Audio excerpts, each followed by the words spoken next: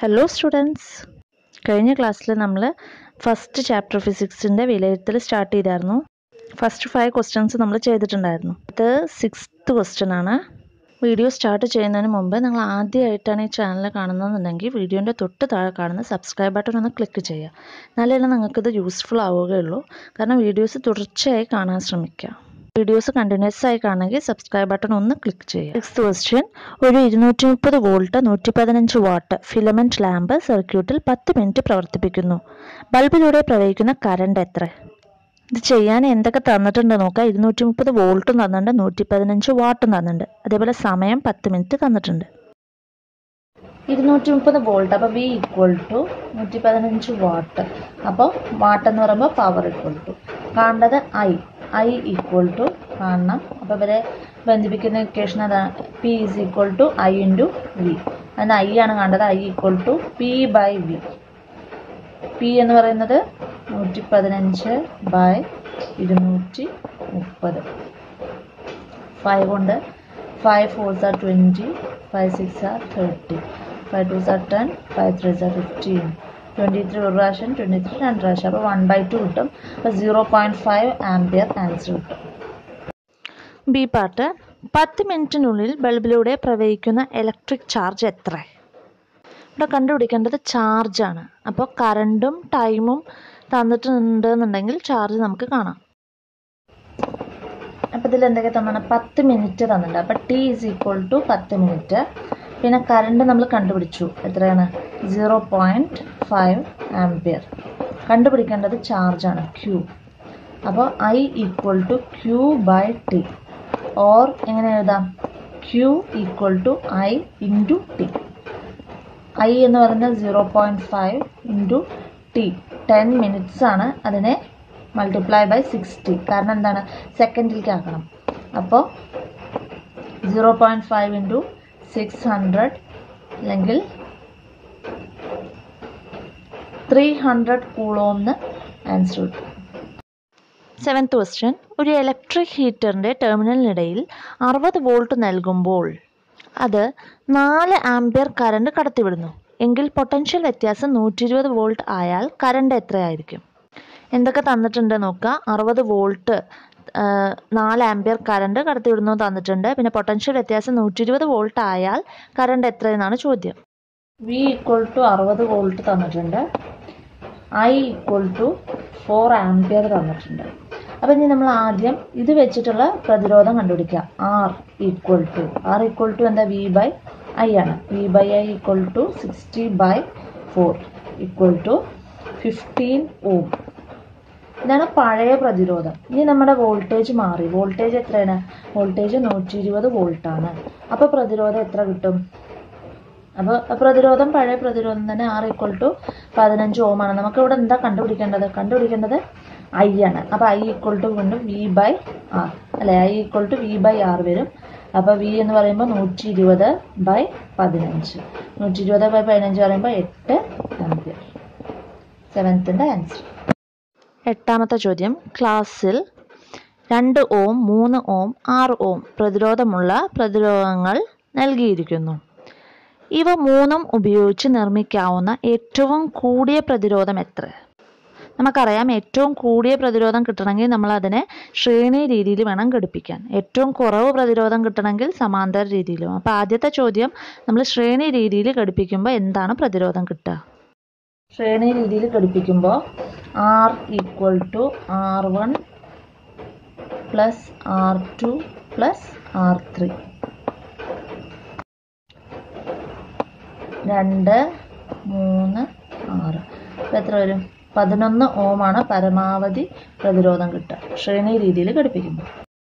B നോക്കുക, ഏറ്റവും കുറഞ്ഞ പ്രതിരോധം എത്രയായിരിക്കും? അപ്പോൾ സമാന്തര രീതിയിൽ ഘടിപ്പിക്കണം. ബി പാർട്ട്, സമാന്തര രീതി പറയുമ്പോൾ 1/RP equal to 1/R1 plus 1/R2 plus 1/R3 equal to 1/2 plus 1/3 plus 1/6 വരും.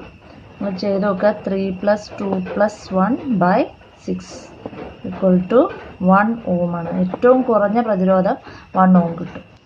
ഇവ മൂന്നും പ്രയോജനപ്പെടുത്തി 4.5 ഓം പ്രതിരോധം ഉളവാക്കാൻ കഴിയുമോ? സർക്യൂട്ട് ചിത്രീകരിക്കുക. എങ്ങനെ നമ്മളത് ചെയ്യുക? അതിനുവേണ്ടി നമ്മൾ ശ്രേണി രീതിയും സമാന്തര രീതിയും നോക്കണം. എത്ര കിട്ടുന്നത്? 4.5 ഓം കിട്ടണം.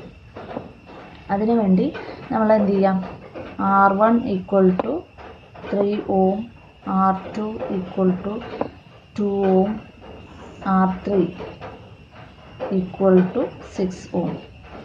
എന്നിട്ട് എന്തായാലും സമാന്തര രീതി മാത്രം എടുത്തിട്ട് കാര്യമില്ല. അപ്പോൾ ശ്രേണി രീതി വേണ്ടി വരും, സമാന്തര രീതി വേണ്ടി വരും.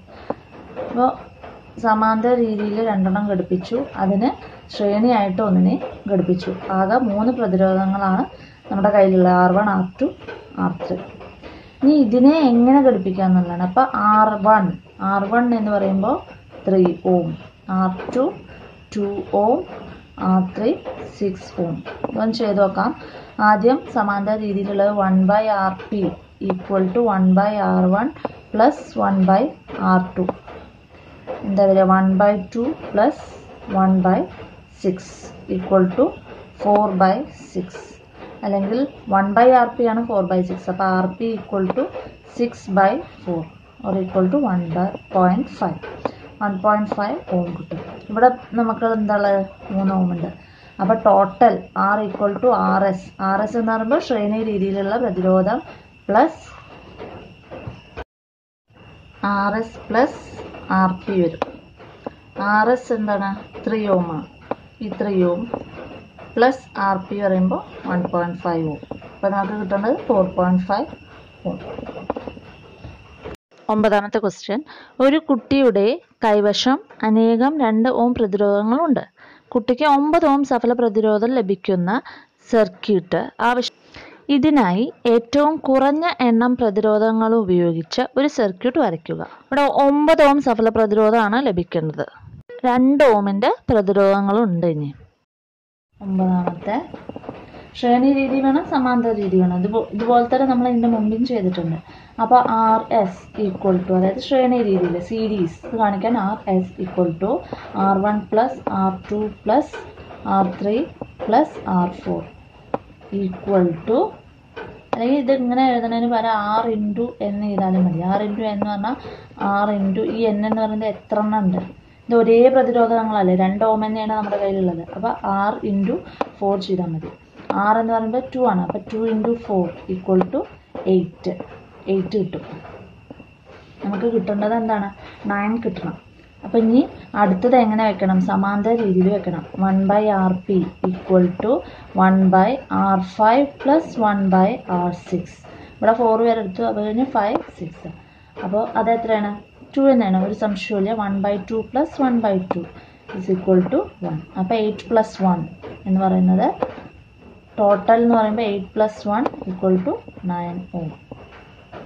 10ാമത്തെ ചോദ്യം. ഒരു ബൾബിലെ പൊട്ടിയ ഫിലമെൻറ്റിൻ്റെ ഭാഗങ്ങൾ വീണ്ടും ചേർത്ത് വെച്ച് പ്രകാശിപ്പിച്ചാൽ ബൾബിൻ്റെ പ്രകാശത്തിന് എന്തു മാറ്റമാണ് ഉണ്ടാവുക? ബൾബിൻ്റെ പവറിന് എന്തു മാറ്റം സംഭവിക്കും? പൊട്ടിയ ഭാഗങ്ങൾ വീണ്ടും ഉപയോഗിച്ച് പ്രകാശിപ്പിച്ച് എന്ത് മാറ്റം സംഭവിക്കും എന്നാണ് ചോദ്യം.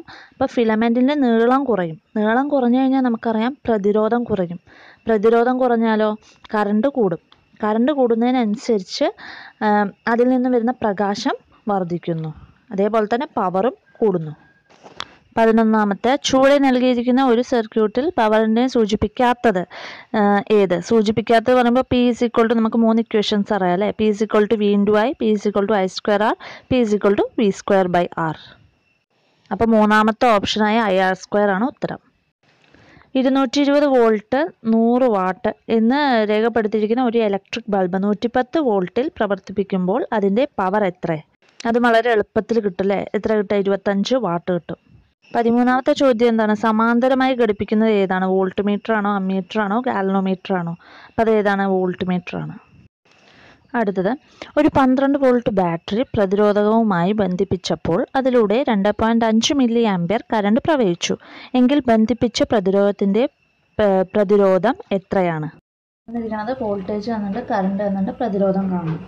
അതിനുവേണ്ടി V = IR, R = V/I. V എന്ന് പറയുമ്പോൾ 12/2 2.5 മില്ലി ആംപിയർ ആണ്. അതിനെ ആംപിയർ ആക്കണം. 10⁻³ ഇനി 12 ഇൻറ്റു ഇത് മുകളിലേക്ക് വരുമ്പോൾ ഇൻറ്റു 10⁻³/2.5. ഇതിനെ ചെയ്യുമ്പോൾ എന്താ വരിക? 3 0 ഇട്ട് കൊടുക്കുക /2.5. 5 കൊണ്ട് ചെയ്യുക. 5 5s are 5 2s are 10, 5 4s are 0 0. പിന്നെ 5 1s are 5 4s are 8 0 0. അപ്പോൾ 4800 ഓം വരും. അടുത്തത് ഒരു 9 വോൾട്ട് ബാറ്ററിയുമായി 0.2 ഓം, 0.3 ഓം, 0.4 ഓം, 0.5 ഓം, 12 ഓം എന്നീ റെസിസ്റ്ററുകൾ സമാന്തരമായി ബന്ധിപ്പിച്ചാൽ 12 ഓം പ്രതിരോധകത്തിലൂടെ പ്രവഹിക്കുന്ന കറണ്ട് എത്രയായിരിക്കും? അത് ഒരു സംശയം ഉണ്ടാക്കുന്ന ഒരു ക്വസ്റ്റ്യൻ ആണ്. നമുക്ക് പ്രതിരോധത്തിൻ്റെ പ്രവഹിക്കുന്ന കറണ്ടിൻ്റെ അളവ് എത്രയെന്ന് അറിയേണ്ട ആവശ്യമുള്ളൂ. അതിന് നമുക്ക് എന്തേ ആവശ്യമുള്ളൂ? 9 വോൾട്ട് ആണെന്ന് നമുക്കറിയാം, അതേപോലെ 12 ഓം ആണെന്നും അറിയാം. അതിൽ നിന്ന് നമുക്ക് കറണ്ട് കണ്ടുപിടിക്കാം. എന്താ വേണ്ടത്? വോൾട്ടേജ് 9 വോൾട്ട് തന്നിട്ടുണ്ട്. ആർ എന്ന് പറയുന്നത് 12 ഓം തന്നിട്ടുണ്ട്. അപ്പോൾ I = V/R = 9/12 അല്ലെങ്കിൽ 3/4 = 0.75 ആംപിയർ. ഇതാണ് ആൻസർ. 16ാമത്തെ 220 വോൾട്ട് സപ്ലൈയിൽ 5 ആംപിയർ വൈദ്യുതി പ്രവഹിക്കുന്നതിന് 176 ഓം പ്രതിരോധമുള്ള എത്ര പ്രതിരോധങ്ങൾ സമാന്തരമായി ബന്ധിപ്പിക്കണം? ഇങ്ങനത്തെ ഒരു ചോദ്യം വരുമ്പോൾ നമ്മൾ ആദ്യം ചെയ്യേണ്ടത് എത്രയാണ് പ്രതിരോധം തന്നിരിക്കുന്നത് നോക്കാം. എന്നിട്ട് അതിനനുസരിച്ച് എത്ര പ്രതിരോധങ്ങൾ ഘടിപ്പിക്കണം എന്നുള്ളതാണ് ചോദ്യം. അപ്പോൾ N ആണ് കണ്ടത്. നമ്മൾ ഇതിൻ്റെ മുമ്പേ ഒരു ക്വസ്റ്റ്യൻ ചെയ്തിട്ടുണ്ട്. അപ്പോൾ R = R/N എന്ന് ഉപയോഗിച്ച് ഒരു ഫോർമുല ഉപയോഗിച്ച് നമുക്ക് ചെയ്യാം. R = V/I ആദ്യം കാണാം. V എന്ന് പറയുന്നത് 220/5 44 ഓം. ഇനി എത്ര പ്രതിരോധം എന്ന് പറയുമ്പോൾ R = R/N. ആകെയുള്ള ഇത് ഉണ്ടല്ലോ. അപ്പോൾ R = R/N. എന്നിട്ട് N = R/R. ഇനി മാർക്ക് ചെയ്യാൻ വേണ്ടിയിട്ട് ഇവിടെ 0 ഇവിടെ 1 അങ്ങനെ എന്തോ ഇത് വ്യത്യസ്തമാണ്. കട്ട് ചെയ്ത് കളയൊന്നും ചെയ്യരുത്. = അപ്പോൾ എന്ത് വരും? 176/44 പറയുമ്പോൾ 4. അപ്പോൾ 4 പ്രതിരോധങ്ങളാണ് നമുക്കിവിടെ ആവശ്യം. Last question. 3 പ്രതിരോധങ്ങൾ ഏതു രീതിയിൽ ബന്ധിപ്പിച്ചാലാണ് 9 ഓം 4 ഓം പ്രതിരോധങ്ങൾ ലഭിക്കുക എന്ന് ചിത്രീകരിക്കുക. 3 പ്രതിരോധങ്ങളെ ഏത് രീതിയിൽ ഘടിപ്പിച്ചാലാണ് 4 ഓമും 9 ഓമും കിട്ടുക എന്നുള്ളതാണ് ചോദ്യം. അപ്പോൾ നമ്മൾ ആദ്യം പഠിച്ച രീതി ഒന്ന് നോക്കി നോക്കാം. 2 എണ്ണം എങ്ങനെ? സമാന്തരമായിട്ടും 1 ശ്രേണിയായിട്ടും. A B C ഈ 3 എണ്ണവും നമ്മൾ ഒരേ തന്നെയാണ് കൊടുക്കുന്നത്. 6 6 6. അപ്പോൾ A = 6 ഓം, B = 6 ഓം, അതേപോലെ C = 6 ഓം അങ്ങനെ തന്നെ കൊടുക്കുക. അപ്പോൾ ഇതിൻ്റെ എന്താ വരിക?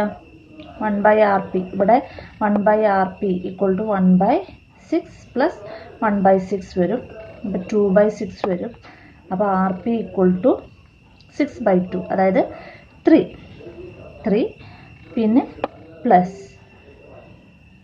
3 + 6 ആകുള്ളതെന്ന് പറയുമ്പോൾ RS + RP അല്ലേ വരിക. അപ്പോൾ 3 + 6 അങ്ങനെ 9 ഓം നമുക്ക് കിട്ടും. ഇതേപോലെ 4 ഓമിൻ്റെയും കൂടി ഒന്ന് കണ്ടെത്തുക. വീഡിയോസ് തുടർച്ചയായി കാണാൻ ശ്രമിക്കുക. എന്തെങ്കിലും മനസ്സിലാവാത്തുണ്ടെങ്കിൽ കമൻറ്റ് ബോക്സിൽ അറിയിക്കുക. നിങ്ങളെ ചാനൽ സബ്സ്ക്രൈബ് ചെയ്യാതെ കാണുക വെച്ചാൽ എന്തായാലും സബ്സ്ക്രൈബ് ബട്ടൺ ഒന്ന് ക്ലിക്ക് ചെയ്യുക. വീഡിയോൻ്റെ തൊട്ട് താഴെ കാണുന്ന സബ്സ്ക്രൈബ് ബട്ടൺ ഒന്ന് ക്ലിക്ക് ചെയ്യുക. Thanks for watching.